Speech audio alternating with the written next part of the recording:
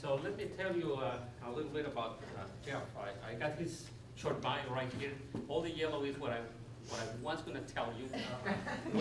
What is not highlighted is these are words I can't pronounce. It's like reading the back of a Twinkie Wonder.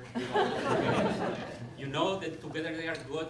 They make this thing last for 100 years on the ground. But anyway, he is actually a geologist who graduated from Stanford University and then went to teach at Colorado College ever since. He's been on the block plan for 30 years, I guess.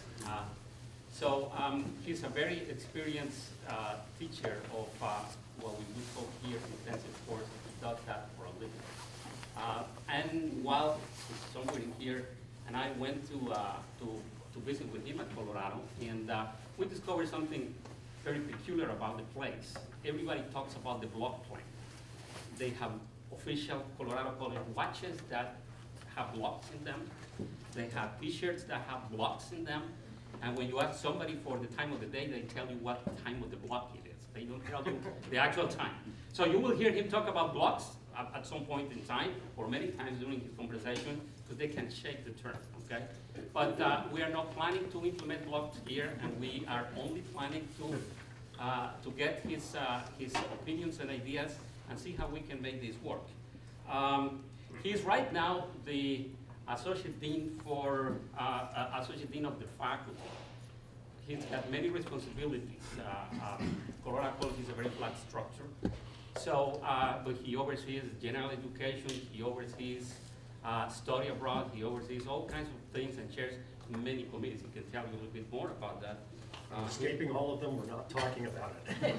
Thank you for bringing me here. Well, he's also in charge of the first year experience, and he has taught interesting courses in feminism,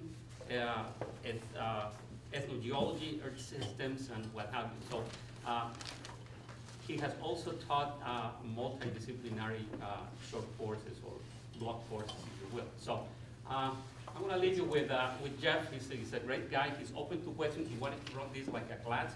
In fact, he didn't want these overheads. We actually had to tell him that RIT people like overheads. So he said something. So anyway.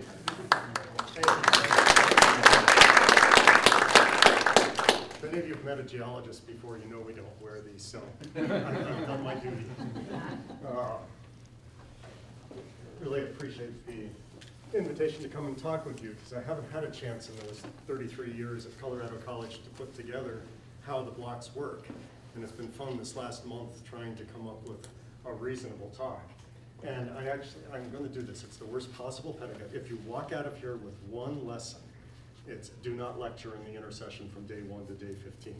Don't. But I'm going to do that for the next 15 minutes as quickly as I possibly can. And see what questions you may have. One of the beauties of working the block plan, of course, is that I don't know if I'm an excellent speaker, but I do know I can talk for 3 hours really quickly.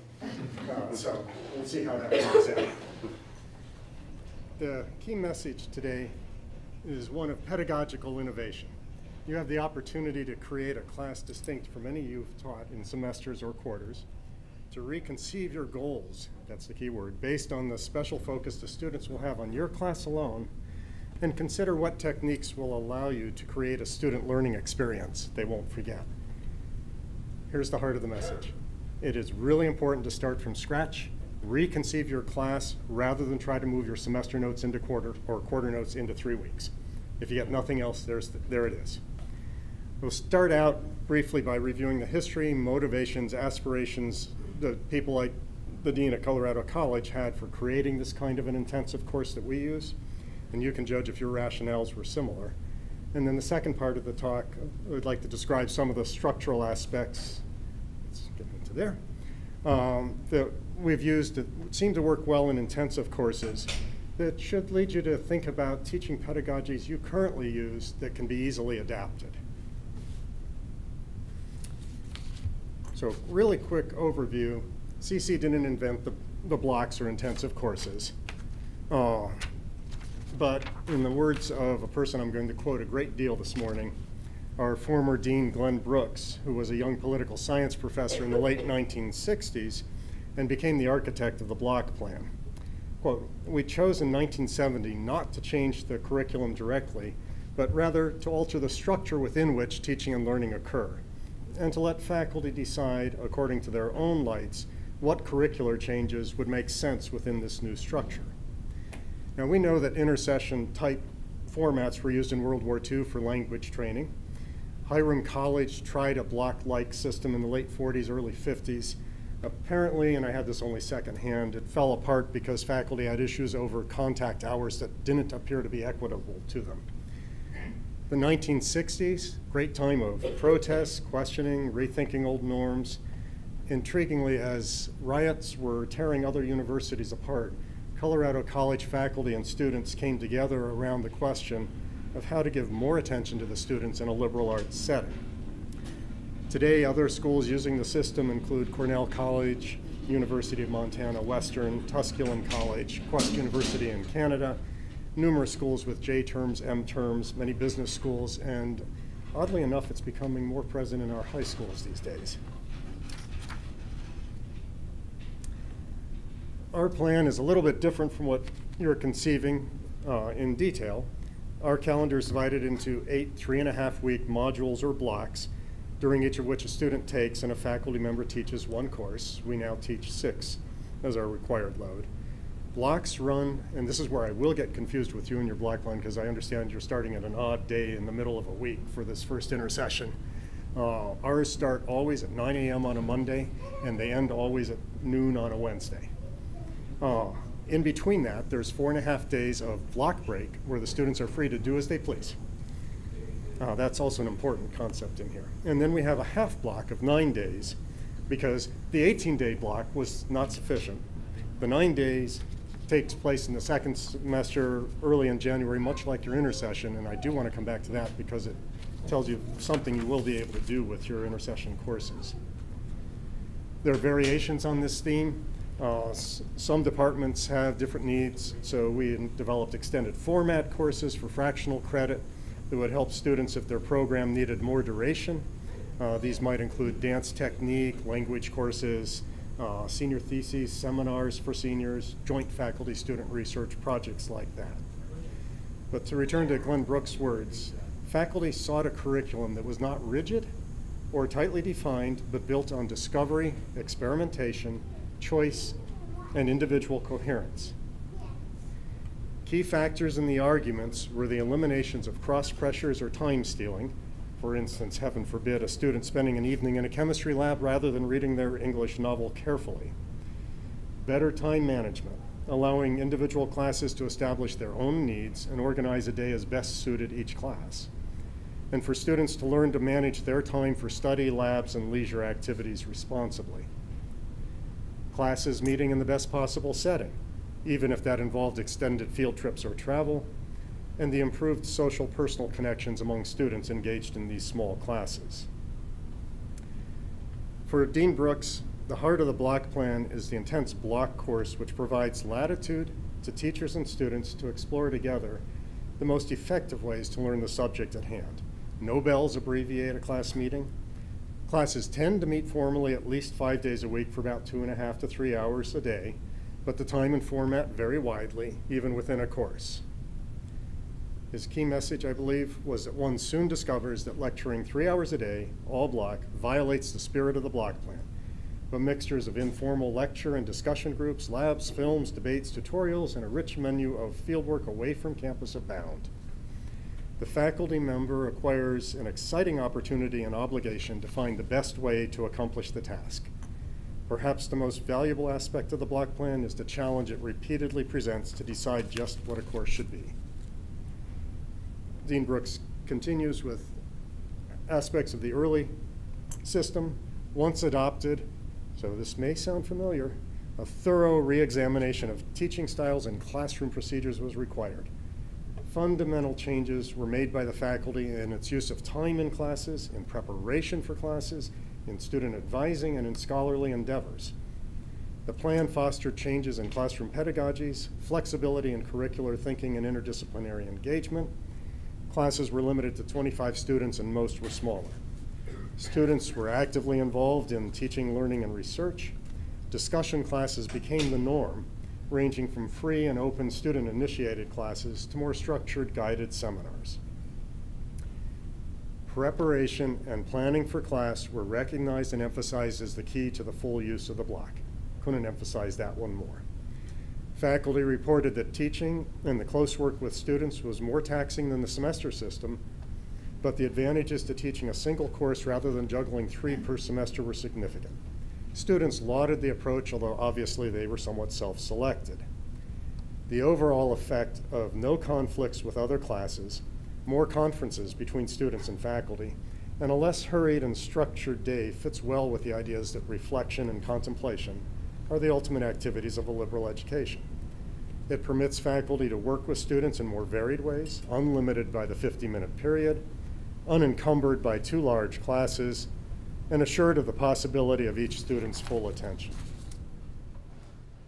In Dean Brooks' words, those early days were festive, creative, and indeed a little scary. We had a very clear idea of what we wanted to accomplish, but we were not at all sure how best to proceed. Does that sound familiar? We wanted to do a better job of traditional liberal education by gaining control over the time and place of education, by concentrating our energies more effectively, and by establishing a more intimate and close relationship between students and professors. But we simply had to use our good judgment and a lot of guesswork about how to teach and learn under the new plan. One note, CC avoided the problem Hiram College had by adopting an approach that one class receives 1 credit, regardless of lab, field trips, study abroad, with weekend classes, etc. It is a faculty choice to hold lab or put in the extra hours for field work. Interestingly, a Harry survey that our faculty took showed that the total work time across all the divisions, including class prep and grading, came out exactly equal. One early example of change in this new system comes from a geology class. Professor Lewis took his students out into the field on day 1 and never went back to the classroom. The first day, the students were told to look at the rocks in the field and see if they could identify different minerals, which they called M1 and M2, different rocks that they were sitting in called R1 and R2. The next day they'd go to a new outcrop. Is it the same as R1 or is this different? Do we need an R3? And he kept this going for the entire block till by the end of the block they had created their own geological structure exactly the way the first geologists had to do the work. So it was an awesome learning experience. There was one young lady in the class, Marcia McNutt. Some of you may have heard that name. She was the first woman director of the U.S. Geological Survey a few years ago and was just appointed the chief editor of Science and its family of journals. She was in that class. She had 1,600 SATs, a 4.0 GPA in high school in the Boston area, had her pick of schools, probably including RIT, who would have loved to have her come, and asked on public television when she was interviewed as one of the key women scientists in the country, why she went to Colorado College. We're all sitting there with bated breath. Block plan, innovative teaching. Her answer was, because of the block breaks when she could go skiing.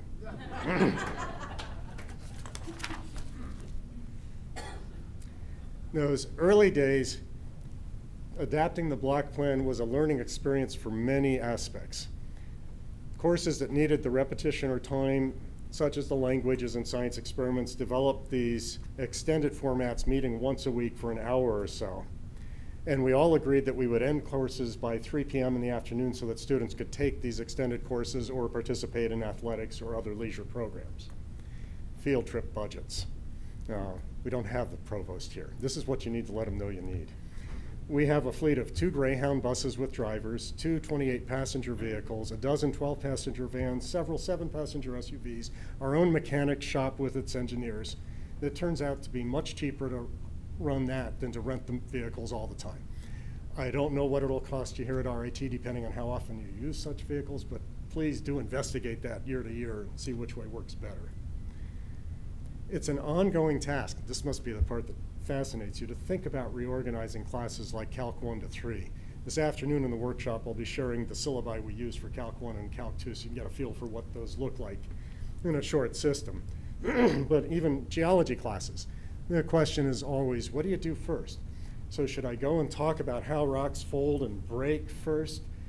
and then take students out into the field where they can see examples, or should I go first into the field and have them suddenly discover that the pattern of the rocks was broken and this is a fault, and then have this stellar summation lecture of what was going on ready for them?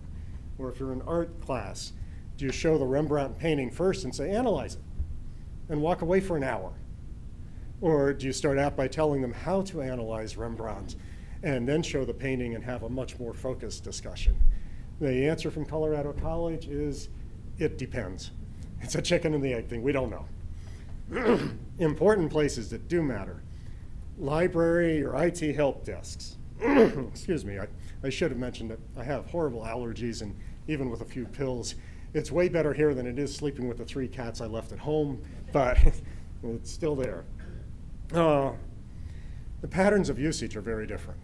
We had a firm that was helping us to conceive a new library, and they did a study and discovered that our students used the library starting at the beginning of the block on day 1, and they peak at the end of each block and repeat this 4 times in a semester. They compared that with semester usage, which started out down here, had a little peak near midterms, and then skyrocketed at the end. The student usage and the need for staffing in the library was much higher than in a semester system. Same thing is true of the help desk. Day 1 of the class, students need to be in making sure their programs are loaded right, they've got the right technology, it's all set up, because they can't wait and do it on day 2 or day 3. So your folks in IT need to be ready to roll with this. Basically, students expect immediate response, since waiting overnight for help is not an option. That would be the key message. Our International Programs Office is a wonderful center for communication with partners abroad, with parents, tracking students and faculty abroad, keeping up with visa requirements, establishing good policies for faculty, your responsibilities while abroad, student health forms, behavior issues. We'll talk a lot more about that on Friday morning. Our center really does provide significant preparation and support, but it won't serve as a travel agency. So I don't know what you all can expect here, but we'll see. The Student Success Centers, we have writing, reading, and quantitative centers, also have the same different pattern, if that makes sense. Not an oxymoron. Support is needed the first afternoon of the first day. Students will be there, and they'll be there every night for the rest of the block. Sundays are especially heavy, so making sure you've got staffing to help will be good. Disability services. Same support that you would provide for qualifying students in the semester applies to your intersession. Whether it's more time to take exams, using smart pens in classes, converting text to audio format. The key here, looking at your schedule, is those texts need to be in the hands of the disability services who convert them a month ahead, maybe by Thanksgiving. Because if you hand them to somebody on day 1 and say, please convert this, and it's ready a week later, it's too late. Considering alternative projects if you plan a field trip. So if you were a geologist taking a mountain hike, what is the student who's in the wheelchair going to be able to do? Facilities and labs, if you're using any of these. If you had a power outage or a plumbing issue in the middle of a lab, maybe in a semester you've got time to look around and get it fixed a bit. You don't have the time on this. All of our major instruments have service contracts to provide for same-day service, next day at the worst, and rapid response. We can replace 2 of them on the spot out of an emergency fund, but it's really important for faculty to know how to jury rig to keep the labs running. Bottom line on all of this is that faculty need to know and have good working relationships with all the staff who support your work, including the specific librarians, IT troubleshooters, and facilities people who can keep your labs running. Plan ahead and give people time to prepare for the faster pace. I want to turn then, in the second part of this talk, to some of the aspects of teaching that do seem to work in this plan. Structural aspects, just by having an intercession course, some things will change. And I've divided these into, excuse me, I think I'm going to get a little water for a moment. Oh, I've been told you all don't have plastic bottles. To make sure you understand, I've carried this bottle for about 3 weeks. This is hotel water. It was going to go back empty through airplane security and be filled up inside. I do like the attitude. It works well. Starting with some of the positive aspects. The classroom belongs to one course all day. I assume something similar is going to operate here. But that means that activities can continue in the afternoon and the evening. You can leave materials in the classroom. You aren't going to need to erase your board for the next person coming in. In fact, if you're lucky, the custodians won't erase your board so that information is there in the evening for students. We have to write save next to key pieces on our boards. Students will come back to the classroom often as the best place to study. So whether it's a small discussion group or students just looking for a quieter place to study than their rooms, knowing the classroom is available. The block promotes close relationships between faculty and students in and out of the classroom. There's an expectation that faculty will pay attention to individual student learning needs, even if you're not trying to teach 5 different ways at the same time. But through interactive instruction and class activities, students will work together and build more cohesion than is found in a traditional class. It's common for us to have a class over for either a class breakfast or dinner near the end of the intersession, if you will. Watch this one. Students know that you have no other classes to prepare, no other students to teach, and they will ignore your scholarship, service, and family life. So they believe you are available 24/7, texting at 3 a.m. to solve their problems. Let them know your boundaries. I used to tell students when my daughter was about 8 and had to go to school the next morning that anybody who woke my daughter up at night failed the course. And the next question was always, what time does she go to bed? The intensive teaching and immersion programs may also influence you to incorporate more interaction, discussion, and other constructive teaching methods, and provide for more continuity of discussion inside and outside the classroom.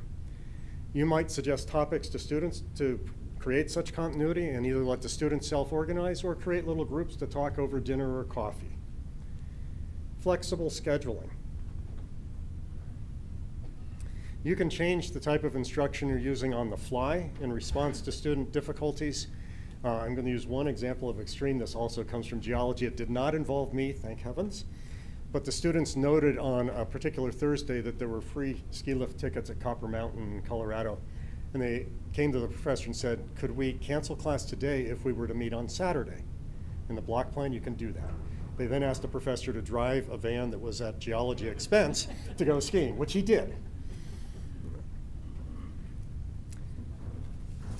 The multi-day field trips of various lengths. Every department on our campus has a field trip budget that uses day trips, community-based learning ideas, lectures up at CU Boulder, or going to museums in Denver, or interacting with local industry. Off-campus courses, extensive field trips are also encouraged because students can leave the campus without disrupting concurrent responsibilities. Whether it's work or athletics, though, you might want to pay attention to the things that do interfere, even if they're just in the one class. Advice would be sure that you have clear policies on everything imaginable, from whether personal vehicles on college trips are covered by college insurance. They're not at CC, so you can get badly sued if there's an accident. Will you leave as a group from a point on campus, or will you just meet at a destination? What alcohol and drug policies if you're out overnight? Are you going to make a trip completely dry regardless of individuals' ages, or let local laws apply? Who do you call for and what type of emergency? What are your faculty responsibilities? You want to know these things before you delve into the field trips. The block type system allows you to attract distinguished professionals and experts in a field who could spend time with your class that they could not have spent with a semester. A short course might accommodate them for the 3 weeks, and they might immensely enrich the curriculum. A variation you all might think about this on the East Coast is coming up with someone you think is interesting, whether it's a religious leader, business CEO, or a diplomat from the UN, who could come and be with your class for a whole day or several days. One thing parents notice when they visit the campus is that there are no clocks in our classrooms. No bells ringing to signal the end of the day. No time stealing from other classes. Make use of these during an intersession. It also seems to promote team teaching and interdisciplinary teaching. Interdisciplinary courses are just easier to create when you don't have to worry about working out each other's semester system. Although I would caution you, our faculty are very gung-ho about this, and both faculty, knowing they have all day, tend to teach their entire classes. It's not team teaching. It's like 2 classes stuffed at once into 6 hours a day. Don't do that. There's no cramming for a week of exams on your students' part. It's just one exam at a time. Much simpler for them. And one point that Fernando was asking about that I would love to make is that combining our half block, the 9-day session, with a class in block 5 right after that, or with a semester class extended, has worked extremely well for us.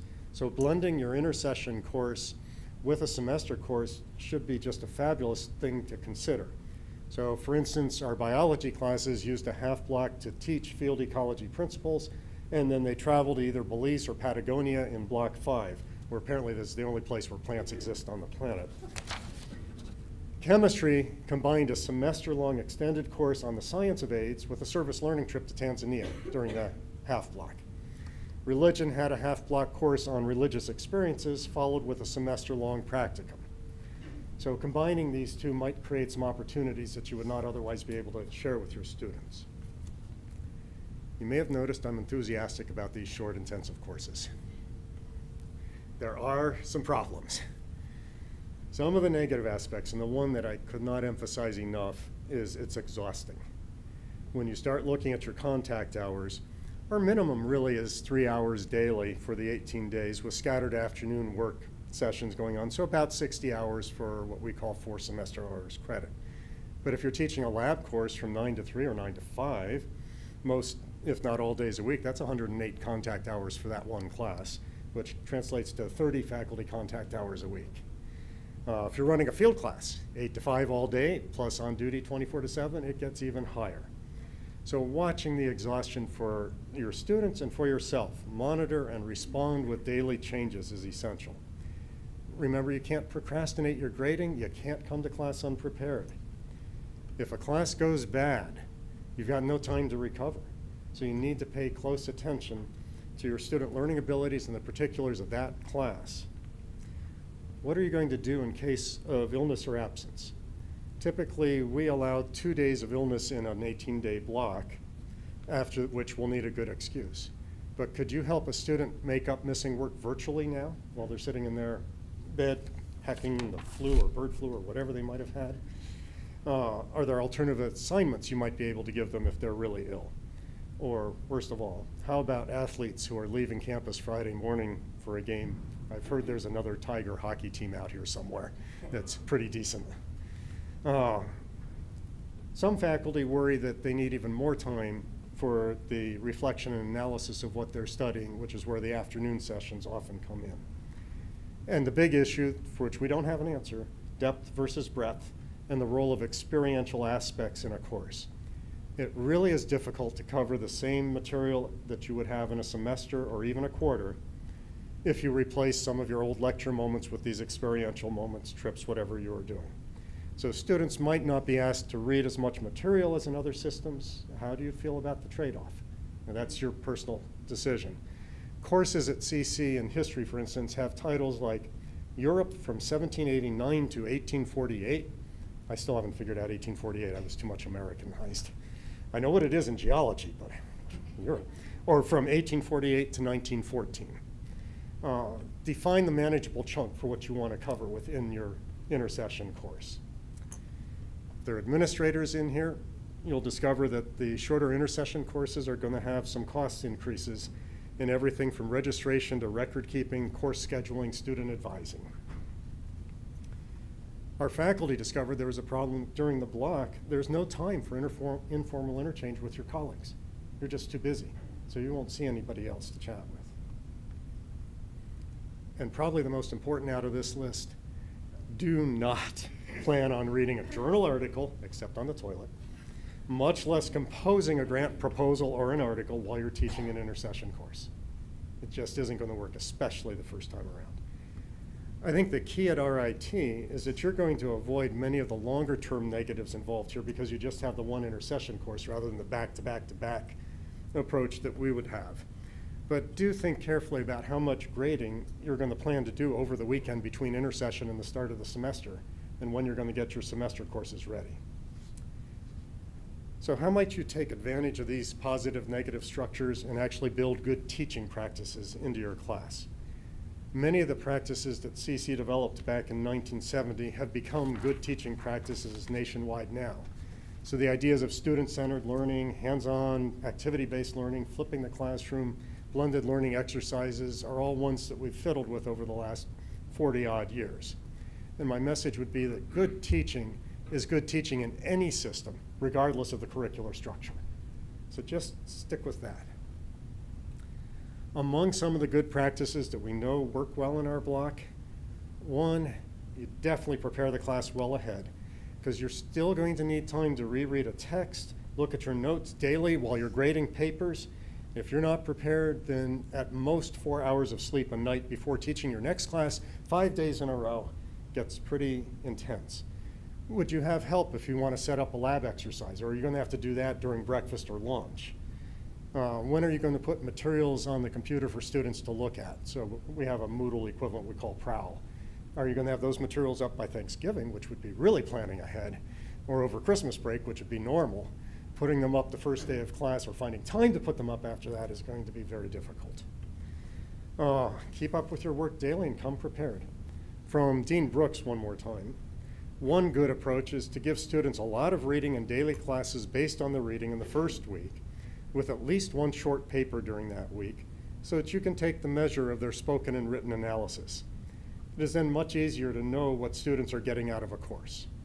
When one looks out on 50 faces for 50 minutes in a semester course, not very much comes back from the students.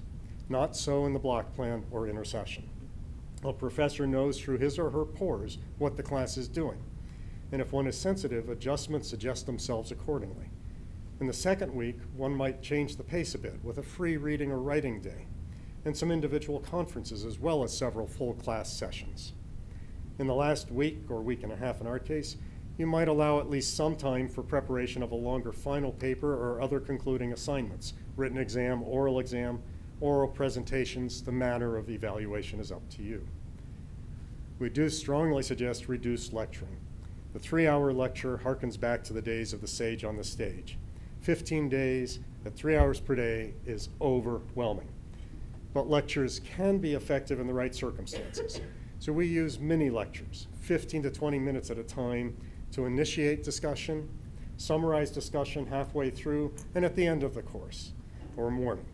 To set up a problem for students to work on, have them work on it for a little bit, and then to offer a lecture to help with the points that they were missing during that problem working moment. Interactive lectures or presentations of material work very well, filled with questions for the students to see what they understand, looking at the web for a new piece of information, unlike what I'm doing this morning, really bad pedagogy in the block. Faculty are less likely to come to class with detailed lecture notes than to carry an index card with 3 critical concepts they want to make sure that they cover. And even your lecture class can be filled with student presentations. If I'm teaching about earthquakes, I might do an overview of earthquakes and have the students come up and do 3-minute presentations on particular earthquakes where they describe what's happened by having gone to the web the night before. Discussion also becomes deadly if you have a standard approach of students reading, say, 100 pages a night and then talking about it the next day for 15 days in a row. So student-led discussions tend to be more impactful. They increase accountability. They get everyone involved because students love to start their discussions by asking all of their peers right around the circle to summarize each section of the reading. And everybody coming knows they're going to be asked to do some section, but they don't know which one it's going to be. It's a little more free-ranging, but you can guide it. It does help if, as a faculty member in a system like that, you ask the students who are going to lead the next day's discussion to meet with you the afternoon ahead and go over the work with them to kind of guide them to what the key concepts ought to be. Remember that if students keep turning to you as the faculty member to see if they said the right stuff, you're back to sage on the stage. Don't do that. Try to get them talking to each other. Breakout groups work very well. You can have a breakout group run for an hour. Have a discussion for an hour and break out and put them in pairs or small groups. Remember that long class period. The discussions tend to go much deeper. You have time for close reading, checking information out, taking the discussions further into a text than you can do in a 50-minute period. You may expect, you will expect, the students to do extensive reading work at night and come to class having done their work. Homework, reading, lab reports need to be done that same day. And in fact, if your students are used to semester timing where they've got a day's break, you're going to need to remind them they have to go do it that day. Classrooms thus tend to be pre-flipped in the new sense of the word. We didn't know to use that word. But they tend to be flipped already, more active, more student-centered. And peer pressure is wonderful. If you have a group of 12 students and 2 of them didn't come prepared, the other 10 are going to let them know that they didn't hold up their end of the 3 hours of discussion with that professor, and they better do the work the next night. If students are unprepared at class, you have another option. Let them know what it was you expected them to have done, and then send them home for the morning to do it and hold your class in the afternoon. Number of techniques that have worked well for us. E-journaling. You know the techniques, listen to the pacing. You send the students home with a reading, and by 9 p.m. that night, they all have to have written a 1-page essay that others are going to read and get it loaded up into whatever chat room prowl system you're using. By 9 a.m., they have to have read 2 of the other entries and added paragraph comments in those entries. And if you're fortunate, and this has happened once to me, you walk into the classroom and the students are calling each other names and arguing with each other so intensely they don't even know that you came in, and the conversation has already started. Jigsaw projects are one of my favorites. You may know the technique, but again, the timing. So I use the Los Angeles earthquake. I give them the thesis. There will be a magnitude 8 earthquake in Los Angeles in your lifetime that will cause over $1 trillion worth of damage. Now what? Divide them up into 5 groups. One is doing the probability of that earthquake. One is doing historic earthquakes. One might be doing economics of that system, politics. I tell students that you need to vote for the person you don't want in power, because when the earthquake hits, that party is toast, because we won't be able to fix it. Somebody else might do personal psychological issues. And then the next morning you come in with the groups, right, and you have them all count off. So 1, 2, 3, 4, 5, 1, 2, 3, 4, 5, 1, 2, 3, 4, 5. You put all of the ones together in a new group and have them write the paper, the 3-page white paper that goes to the president, advising the president on what needs to be done at this time. Accountability is huge, because each of the new groups has only one expert from that topic, and you have to know the topic. And the interaction. Students have just met 10 of their classmates, which in our classes is half of the class. So I love that kind of an exercise. It just works fast. Workshop models, particularly in writing classes, are incredibly effective, whether you pair students up or have one student present their work to the group for feedback. Blended learning techniques, looking wonderful to us. Whether it's video clips that you have to help students review fundamental principles in the middle of the night, or whether you're downloading live data on an environmental site with a class that's sitting in Brazil and comparing what's going on in the tropics with your class in the mountains, have fun. Everywhere, whatever you do, it's strengthen the experiential, hands-on activities-based moments. And just think about the time you have each day to do that. Concept that is very important as you're going along during the days. Assessment of student learning.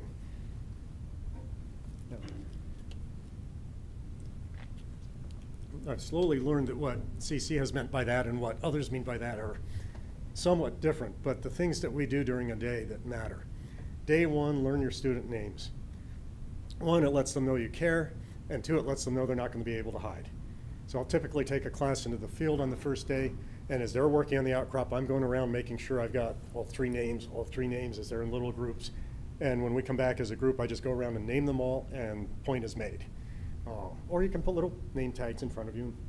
Over the course of a week, get their names down pat that way. Pay close attention to the students and their state of exhaustion. There are limits to what they can absorb regardless of your efforts to vary your pedagogy. So don't be afraid to have a day without formal class when the students might have a project, library research, a poem to write, or here's some wonderful engineering feat to pull off. You aren't held in check by bells, so you can take a few minutes to settle in and check on where the students are before class each day. Take your time at the start of class. You might use short quizzes. 5-question, 3-question quiz on the previous night's reading, a question on the previous day's work. Another form of e-journals that works here is to ask for a daily entry from the students. You don't count grammar, bullets are great, fragments are great, and just ask them what the 3 key ideas from the reading were. You read those in your office before you go down to class, and you've got a pretty good sense of where your students are starting from and what you need to do. Student-led reviews. Have a pair of students who will come in and for 10 minutes at the start of class tell you what they thought was important from the previous day. Get through any or all of these techniques and take 10 to 30 minutes to review what they should have gotten from the day before. You can't do that in a 50-minute period. Prompt grading is essential. The students need your feedback before they start working on the next assignment. So structure any exams or papers to allow for this. Consider posting the results of your labs and homework as assignments are turned in. They aren't going to turn in late assignments. They have the next one due the next day, so you don't have to worry about whether you've posted the answers for the late person. One of our faculty members uses iAnnotate PDF and Dropbox to mark student papers with little audio clips attached so that they're getting feedback about 3 times as fast as people like me who still write comments on a paper and hand them back. So think about some of the technology ways that might. iAnnotate, capital A, small I, PDF. Did you know about the system? So talk with Ann afterwards. I don't know this one. Some of the faculty use personal response systems as little eye clickers or electronic buzzers to get immediate feedback on whether students are with them. What's the next step in the lecture going to be? Or for accountability on discussion breakouts, use the old system of randomly choosing one person out of the group who's going to speak for the group. A 1 to 3 page paper that you assign on the first day of class and is due on the 3rd day is a fantastic way to really let the students know what your expectations and standards are if you can grade it on that 3rd night and return it on the 4th day. Halfway course evaluation check, like a red light, yellow light, green light system. I'll have a list of approaches that I've been trying, lectures, discussions, reading assignments, journals, problem sets, and ask students to put red, yellow, or green next to it, meaning stop doing this, there's problems ahead, or we're going fine. And if you do that early in the 2nd week, middle of the 2nd week, you've still got a chance to adjust your course and keep people on track. If you decide to require a final paper, you need to review every step of the process early and often. You want a topic and a bibliography by the end of the 1st week. You'll want to check on the students' references that they have on hand, not that are still in interlibrary loan space somewhere, by the end of the 2nd week. And you probably want to leave the 2nd weekend open for them to work on that paper and complete a draft, which if you had time and were really gung-ho, you could look at a few days before the end of the class and give them quick comments. Key moments when you're planning a class, and we'll do some of this afternoon in the 2nd workshop. Put the experiential moments in there first. Always a mistake to do it the other way around. So start with what you're going to build your course around in terms of the students' activities. Excuse me. And think about anything that needs to be flexible, like going out into the field in case you get a snowstorm. Are you going to have community-based learning projects? Are you going to have day trips to a city, a museum, a concert, a show? Will you have a week-long trip? And if so, are you camping or using a motel? And what's the cost to students? They'll want to know that way ahead. Our anthropology department will go for a week into the Southwest to a Native American dance. They get 3 days notice of when the dance is going to occur, but they can get the vans and go. We had a class on Dante and Michelangelo that decided the best place to teach it would be Florence and Rome. So they went over to Italy and managed to wing, this one I'm truly jealous of, 1 hour alone, just the class in the Sistine Chapel. Yeah, it should have been an English teacher. We have an economics of innovation class that goes to Boston, of all places, for a week and just interacts with different businesses morning, afternoon, and evening. Block-long trips. Geology has gone to Japan, New Zealand, Scotland. We have archaeoastronomy in the Southwest. I'm just trying to give you ideas to get you thinking here. Sociology has gone to Sierra Leone as well as Polynesia. English has been taught in Harlem and in Paris. There's a senior art trip every year to New York City. We teach drama in London. Filmmaking is taught in Hollywood. You heard about biology going to Patagonia and Belize. Drawing is being taught in Spain as we speak. Summer classes, because you can do some of this in the summer as well, right? Language instruction is done in a language that speaks the language. Just go.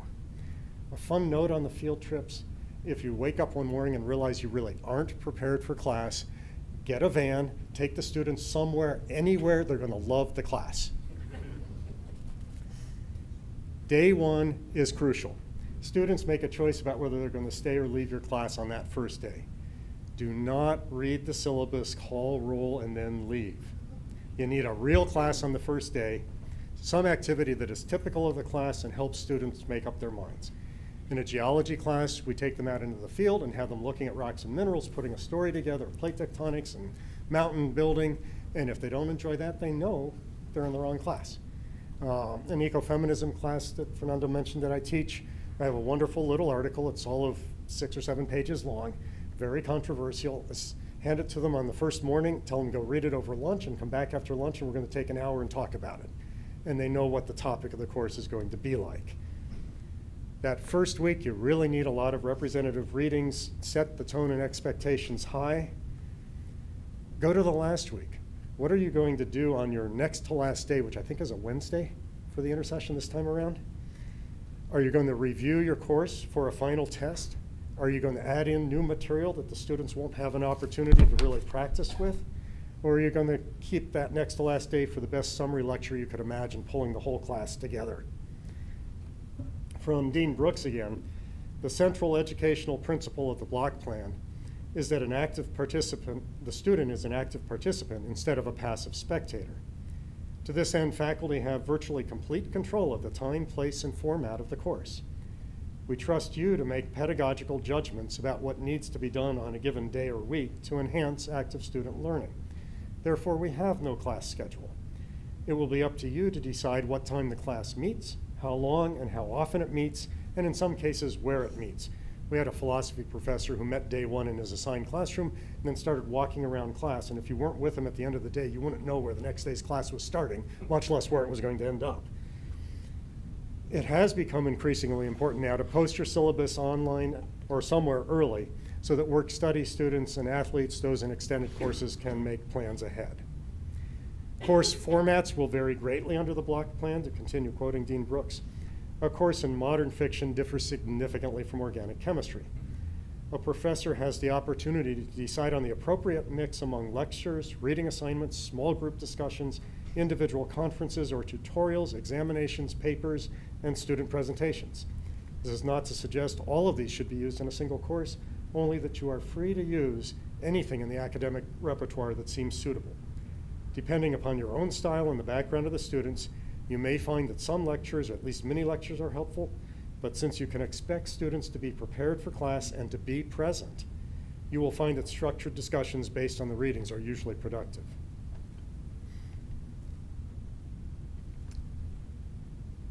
The key to the block plan is varying the rhythm. What you do with your daily classes, levels of assignments, building in the research day in the library. How many pages are you going to read daily? Is it better to have them read 50 pages, which they might actually read twice, and then put an intelligent entry into an e-journal, or get through 250 pages, which you know they're skimming, and the smart ones are reading the end so that they'll sound like they finished the whole thing, even though they never read the beginning? Don't do daily discussion or lecture the same. Whatever you do, there's going to be burnout at the end of your second week. Students are going to be burned out as they go into that second weekend and come back to class that last Monday. So be prepared for that. Think about how you time your exams and papers on this. If you give a test on Friday, you have the weekend to grade. If you give a test on Monday, the students have the weekend to study. If you do finals, for heaven's sake, do not have a final paper and a final exam due on the last day of the intersession. You won't be ready for the semester to start if you're grading these. Space them out so that students might spend that second weekend working on a project and prepare for the last day during that third week.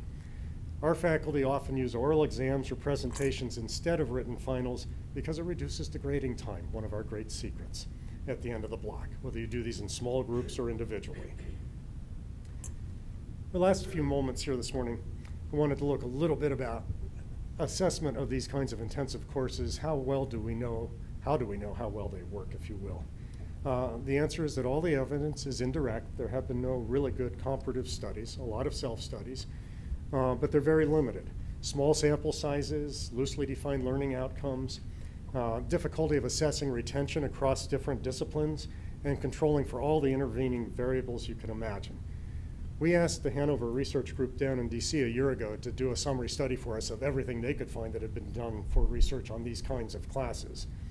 And between them and some of our own studies, the rest of this information is coming out of those reports. So a couple of the results we've noticed for students. The students report an increase in focus, stamina, and retention with a decrease in procrastination.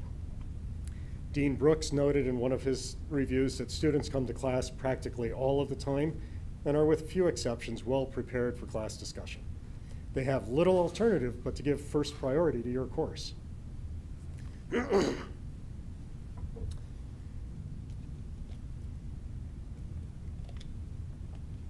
Concentrating on just that one topic has another practical consideration for traditional age college students.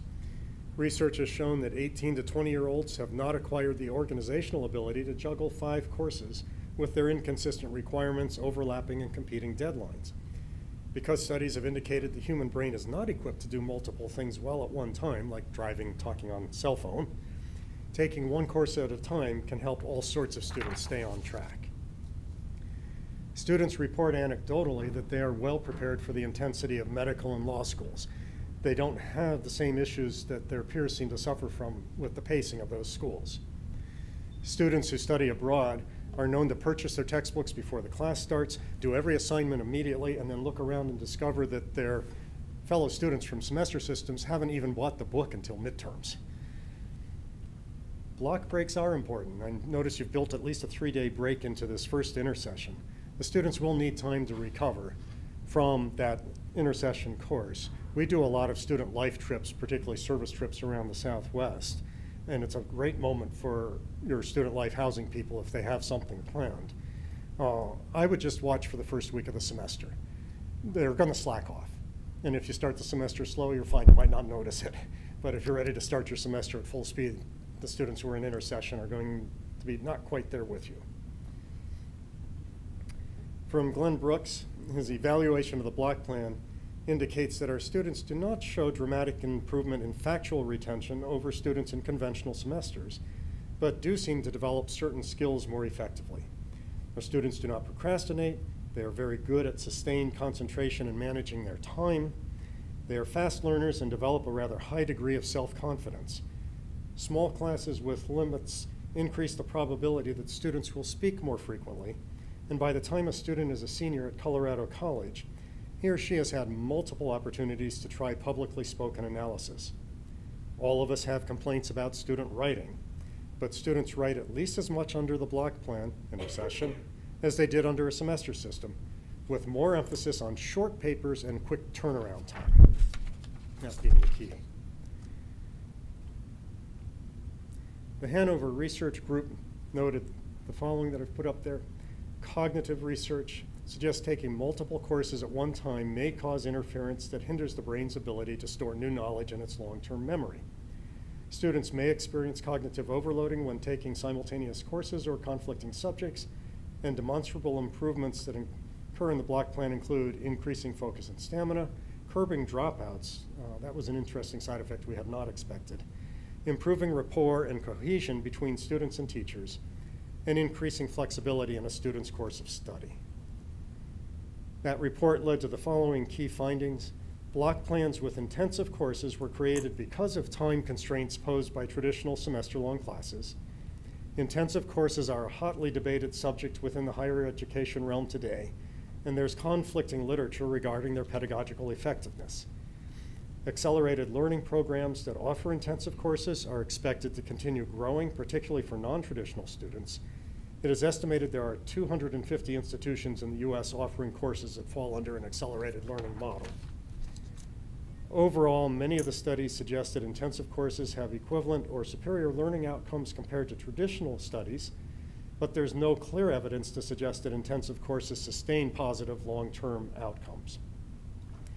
Due to conflicting research and methodological approaches, it is difficult to make generalizations comparing teaching practices, but some documented practices shown to have success include modifying your instructional approaches to maximize student learning experiences, establishing a comfortable classroom environment and positive learning experience by implementing a variety of teaching methods, utilizing alternative forms of assessment such as student performance, classroom discussions, and demonstrations.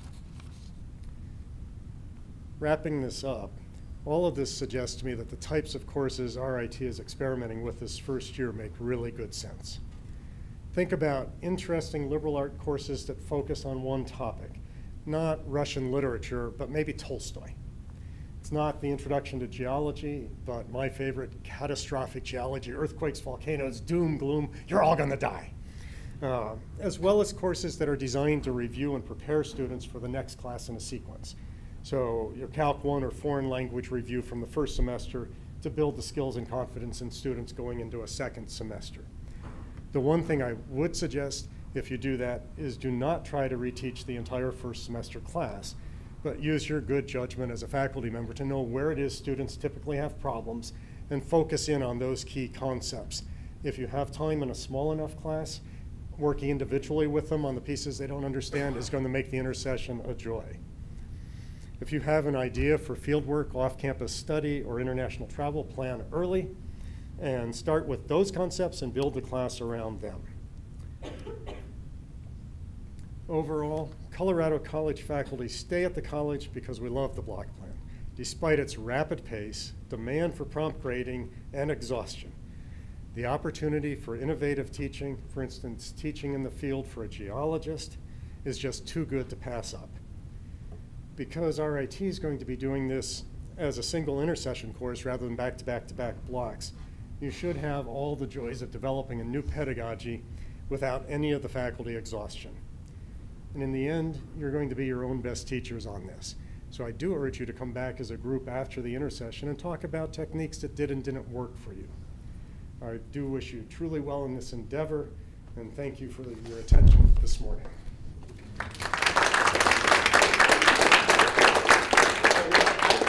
Questions? You mentioned students getting sick, but how do you handle faculty who get sick? Can you not do that? Yeah. We have a law that Colorado. And the amazing part is the faculty get it, and after a year or two of teaching it, it just works that way. Students need their first year to understand it. You get sick during block break. You do everything you possibly can to just keep going for the 3 weeks. And that 3 days that you'll have between intersession and semester, there's going to be a lot of students just sleeping in there. I've thought a lot actually about that question because it's very difficult. And a lot of it comes down because we're in it as a group. So if I were teaching Calc 1, which you don't want me to do, by the way, I haven't done Calc 1 for very many years. And I actually fell ill and knew that I wasn't going to be coming to class for 2 days, had the flu. You know, cold, you just dose up and keep going. I'm calling the department and saying, is there somebody there? We're doing integration today. Everybody knows it. Who could come in and step in and do this?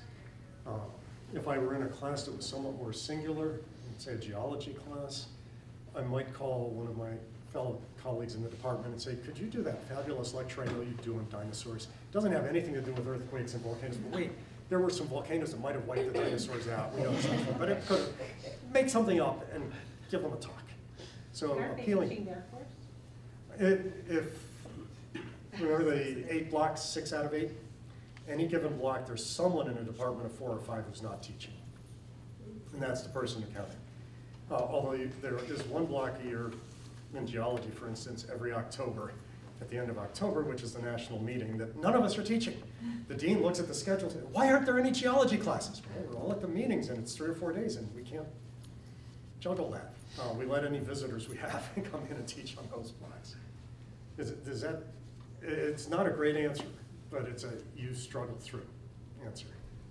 Jeff, we talked with the faculty, we had dinner with them, and we met with a whole bunch of them, and they all basically said, you can't get sick.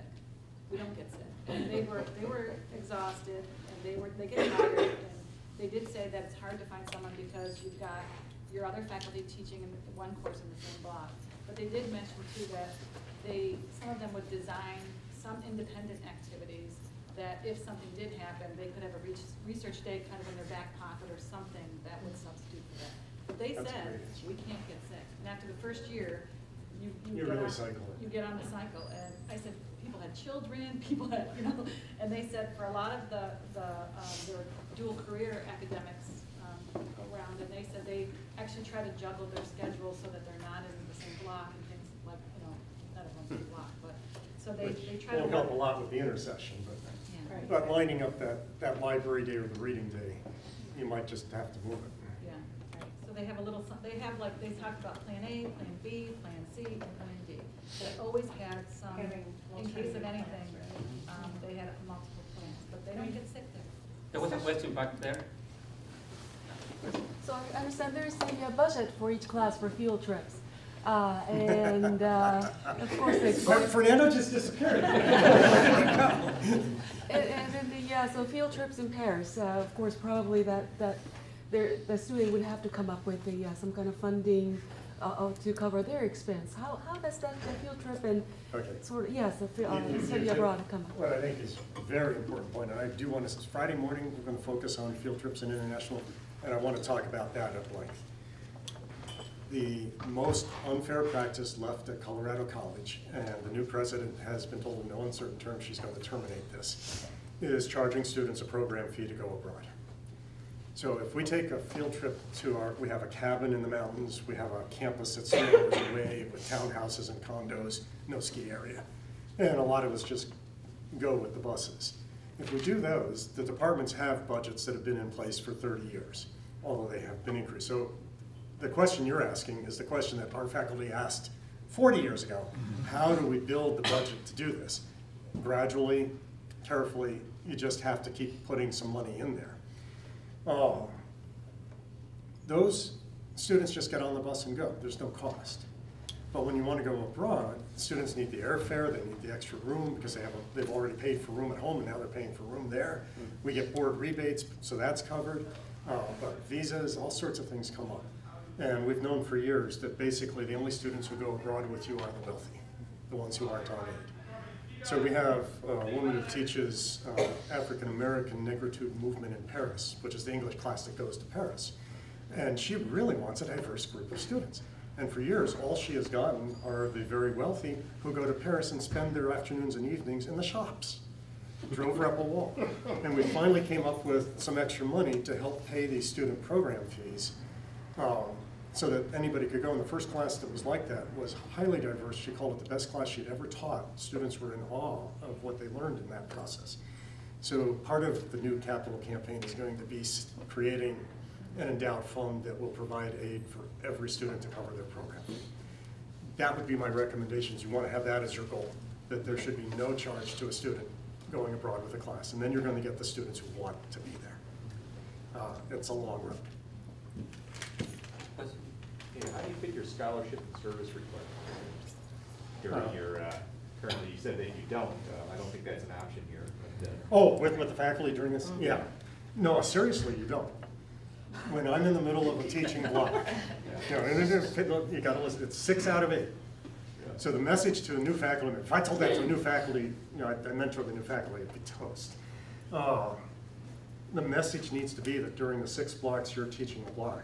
You are teaching the block, and the students really own you. You truly, if you have time to read a journal article in that month, you're lucky. You're not going to do much writing. I know one of our superstar faculty is capable during the course of a 3-hour morning. We often have 10 or 15-minute breaks in there. He will go back to his office and edit an article during that 10 minutes and then get back into class. He's insane. But if you have 6 blocks you're teaching, 18 days a block, how many days of the year are left? The opportunity for focused periods on scholarship, not just an hour stolen today and an hour here in a semester, are unbelievable. And the amount of work you can get done when you have a non-teaching block, and you have actually 22 days ahead of you with no students, and maybe 1 committee that you have to show up for. What can you get written? So I mentioned that the scholarly pedagogies change. There's the example. You have to set your timing to respect the block, because doing that grading, if it's a calculus class, I pray that you've thought about student graders for the daily homework. Because if you have to do the homework every night yourself, it's going to be a very long intercession class. So getting help from students for the daily grinds of the work is important. And service, when faculty don't show up for a committee and the administrator is going, "Where were you? We missed you." And they're like, "Grading a paper." What can you say? It's a great excuse. It really works. I'm going to use it a lot. I'm going back to teaching next year. This is my 8 years in the dean's office is enough. So sabbatical for the next year and then back to teaching. So that matters to me. My question's about student expectations. So you said that the faculty during this period is available for these intensive amounts of times. I can see our students looking at a course that meant like, well, we meet in class every morning for 4 hours, and then you said there's times, well, we're going to meet again in the afternoon. And for our courses specifically, there will be teams, people meeting in teams afterwards, and I can see our students doing, they're working part-time, or they kind of view the class time as their commitment. So that's probably built into your culture already, but you know, with difficulty. The athletes understand it. Some of our best students on campus are our athletes because they are so scheduled and so organized. They've got it broken down to 15-minute slots when they're at practice, when they're out, when they're doing this reading, when they're doing this project. It's lovely to watch. It's the work study students who haven't figured out how to organize but have to work that you're looking out for. So step one is if your syllabus with its afternoon expectations is online a month ahead, they will sign up or not sign up because of it. And if they do sign up and they have work, they're going to have a month to talk with their employer about shifting schedules. So the important thing is don't surprise them. Don't come in if you know you have the work study students. Then the flexibility, some of it disappears. You can't come in on a Wednesday and say, oh, today I want to have afternoon class. And they're all looking at you. We don't have time to work with our employee. That's what you can't do. So if it's online, if they can read it ahead, make their plans ahead. You remind them on day one that you have these expectations in the next 3 weeks of their afternoon times. I would recommend sticking with our 3 o'clock rule. Plan on being done by 3 in a way that allows somebody who has work study or a sports practice to go. Roughly. The rule doesn't apply to field trips and international trips, by the way. Does that answer enough? Yes, sir, thank you. Okay. Something else in the back here? Oh, sorry, I had one quick question. You seem to imply, but didn't come right out and say, add drop is day 1. I noticed yours and ours are a little different in the schedules. I was trying not to conflate our 2 institutions too much this morning. Ours is day 2. So we start on a Monday at 9, and by Tuesday at 5, add drop period, the free add drop period is over. So after Tuesday at 5, if you walk in Wednesday morning to a class and say, I've got to have your class, is there space, can I get in? It's up to the professor. The dean's office will never tell the professor they need to add that student, even if the course is needed to graduate. If the professor wants to take that student late and can make a case for how they're going to make, 2 days they've missed, 2 out of 15. Do the math. Now, are they going to make it up or not? What can you do to help them make it up? There are faculty who will add somebody that 3rd morning. Nobody will add after that. We do allow students to drop up through the 2nd week Tuesday without failure, no credit showing up on their record, but they can't add anything else. They've lost their money. We don't refund. The administration should be hearing this. No refunds after that Tuesday at 5.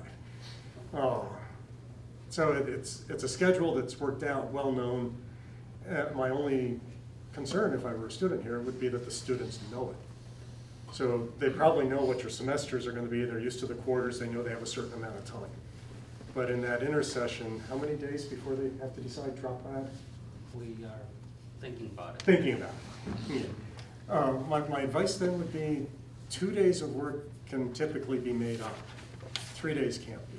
That's a fifth of your, 20% of your class down the tubes. So, those are good practical questions. And if you've heard some of this, and some of what I'll repeat this afternoon and tomorrow particularly, policies are your best friend. Policies, we have a 25 student limit, but students are always coming in. I've heard such great things about your class. I've always wanted to take it. Well, yes, I was signed up for another class, but I couldn't get in there, so I'm coming to your class now. Will you take a 26th, a 27th, a 28th student? And it is incredible what those last 3 kids cost you in grading time. When you're focused on 25, you know where 25 is. You pace yourself grading a paper. Those last 3 are killers. And it's unfair for the students who got in the class in the first place, right? Because you have 25 students who got in there by following our registration system. And they expect 1/25 of your attention. You add 3 more, suddenly they're not getting it.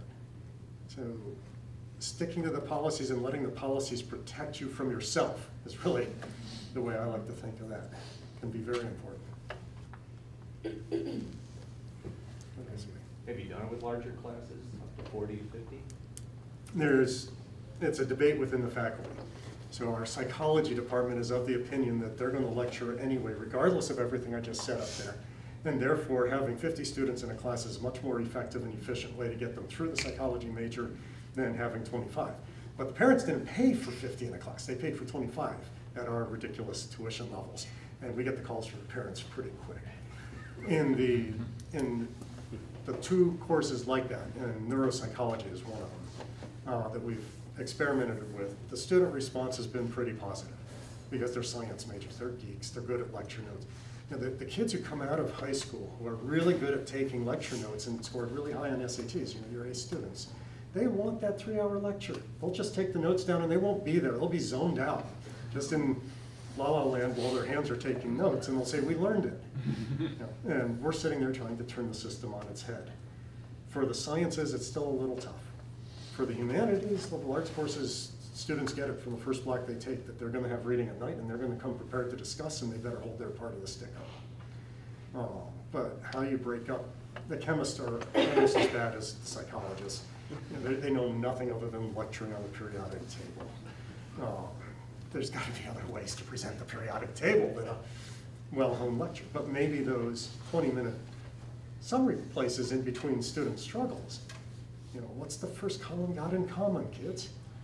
What changes from one row to the next? And wait 4 seconds, right? The average amount of time a faculty member can wait between when a student asks, or when they ask a question of the class, and the silence that they'll receive before they give the answer. And the students know it's 4 seconds. You know, so they're waiting 5 because they know you're going to give them the answer. Don't. This is a great moment to break bad teaching habits. No more questions? Well, I'd like to thank you for a great talk, and I think has been left a lot of people thinking and probably thinking forward. Let's hope so. Future work. Well, thank you very much